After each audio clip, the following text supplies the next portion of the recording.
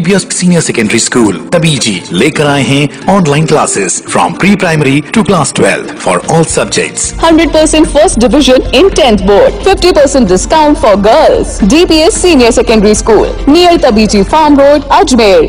नगर निगम कर्मचारियों को पर्याप्त किट मुहैया कराने की मांग को लेकर आज अखिल भारतीय मजदूर सफाई कर्मचारी कांग्रेस ने विरोध जाहिर किया।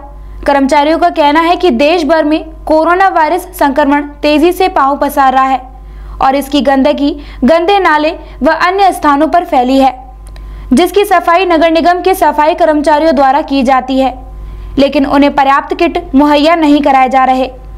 ऐसे में किसी के साथ भी कोरोना वायरस जैसी बीमारी फैल सकती है, इसीलिए सभी को किट मुहैया कराया जाए, जिससे कि वह इस काम को सही और सुरक्षित रूप से कर सके।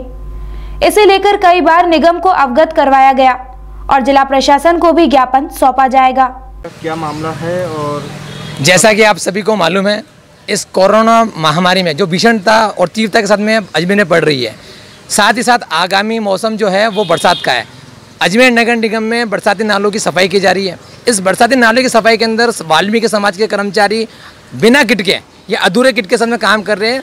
जैसा कोरोना महामारी के अंदर नाले में तरह तरह की गंदगी आती है, इनसे संक्रमण होने का खतरा है। इस समाज को संक्रमण से बचाने के लिए मैं नगर निगम प्रशासन निवेदन करता हूं कि इन सभी कर्मचारियों को पर्याप्त किट दें, तभी नगर निगम इन नालों का ठेका किसी व्यक्ति विशेष को दिया जाए। इसको लेके कभी कंप्लेंट करी कि इनको किट नहीं मिला?